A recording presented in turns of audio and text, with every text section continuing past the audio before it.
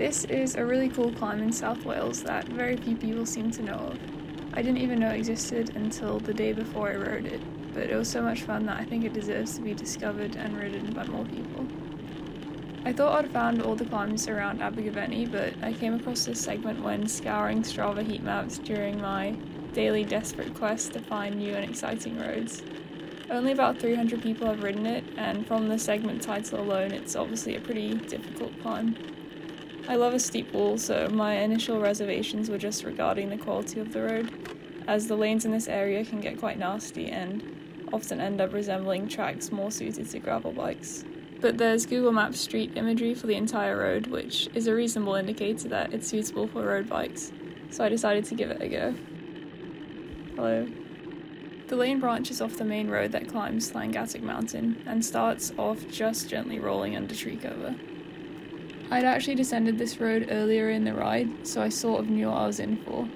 And I was actually quite scared to climb it because it was the type of descent where you feel like you might fall over your handlebars, and I had some serious doubts as to whether I'd make it up.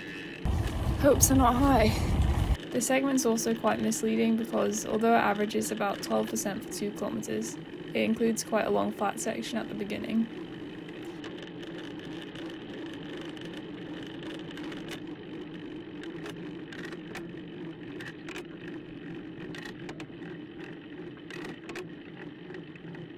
So it's a pretty easy start, but when you hit this left-hand bend, the road suddenly kicks up to about 20%. All the other lanes on this ride were pretty torn up and muddy, but this road seems to have been recently repaved, which makes a huge difference.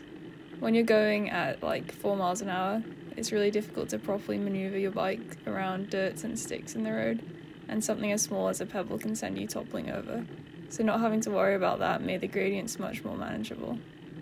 You still wouldn't want to encounter any vehicles as it's a pretty narrow road and impossible to ride without using the entire width of it. And I'm not sure you'd want to ride this in the wet, but given the pretty absorbent tarmac, I don't think you'd have as much trouble with like wheel slip as some other roads.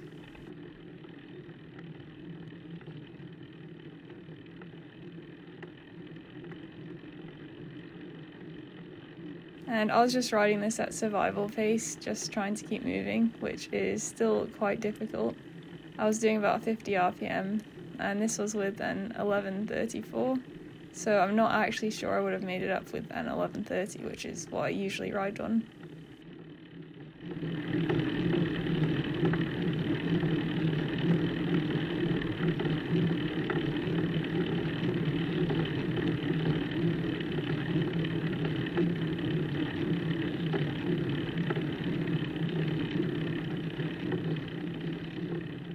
These 2 little bends form the hardest segment of the climb, which is especially difficult as you've already been on pretty drastic gradients for a while.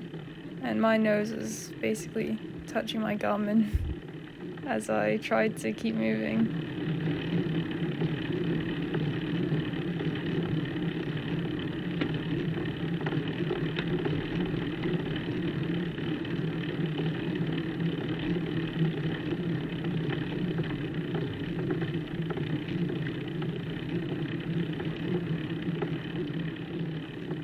I was also actually wearing my heart rate monitor for once.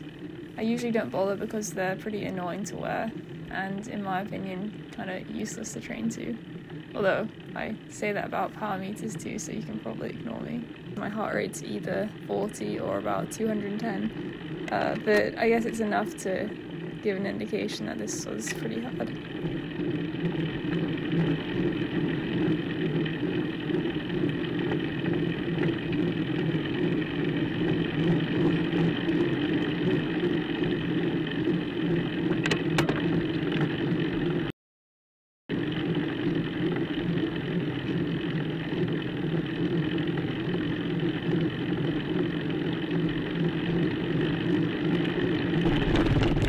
But once you get around these, you pass over this cattle grid and the gradient drops off quite a lot. And here is some footage from when I was descending it, which kind of shows you how steep the road looks when it's ahead of you.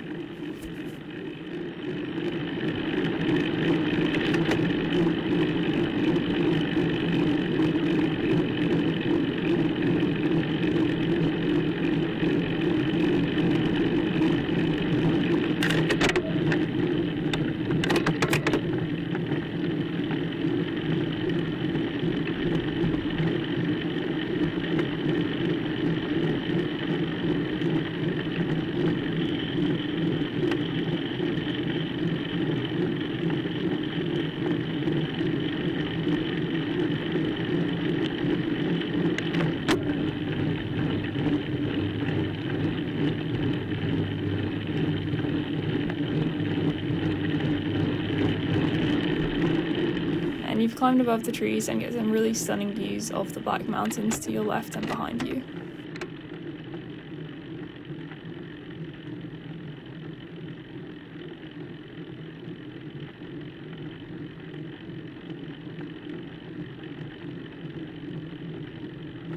This climb kind of reminded me of Rear Road, which starts nearby in Llangattock and earned itself a 10 out of 10 difficulty rating in Simon Warren's Cycling Climbs of Wales.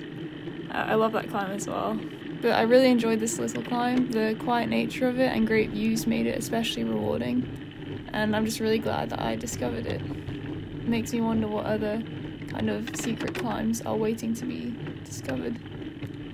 I did a few other really nice new climbs on this ride, and the whole ride was just really fun. But this one was definitely the highlight.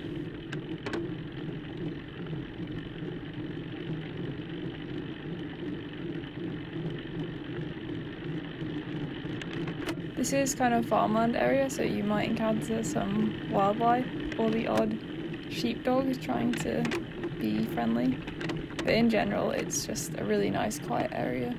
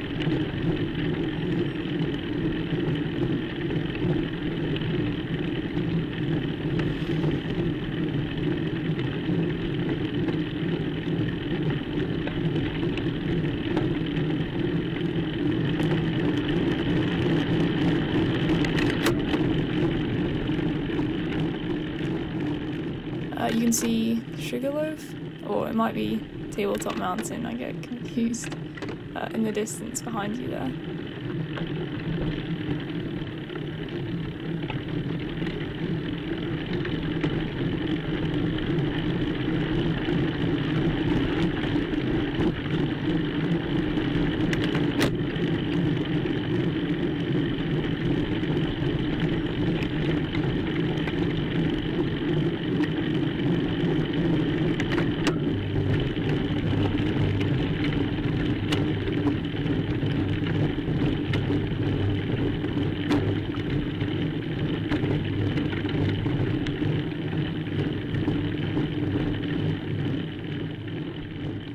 It eases off and officially ends when you bear left here, and you can continue along this ridge and drop down to Gilwern or Black Rock from there, although don't expect the lovely road surface to make another appearance. And here's a nice clip that marks the start and end of my vlogging career and makes me want to vomit. Well, that was absolutely awesome. Pleased to say I did make it. That's enough of that. If you're ever looking for a cool, crazy and very fun climb to tackle in South Wales, this one should be top of the list.